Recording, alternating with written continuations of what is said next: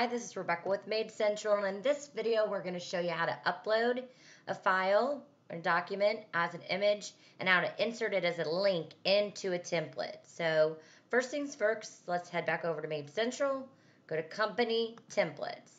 And in this example, I'm going to be using a customer general type of email template, and I want to send over our liability release form because we've got a new client, so I want to make sure they have access to that PDF file in order to sign it and get it back over to us. So first things first, I need to get my liability release form uploaded.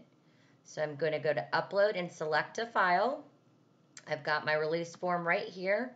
I'm going to open, and you can see I now have access to my MC Cleaner release form from my select a file category.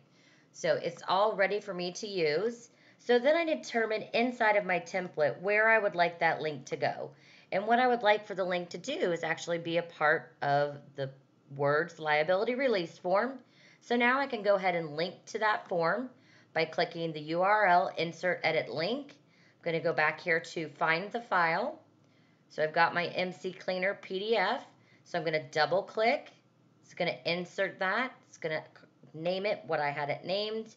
I'm going to want it to open in a new window, and I'm going to go ahead and save that information. So now I can save the template in preview. It allows for me to see that I have the link to the form inserted into the template. I can click that link.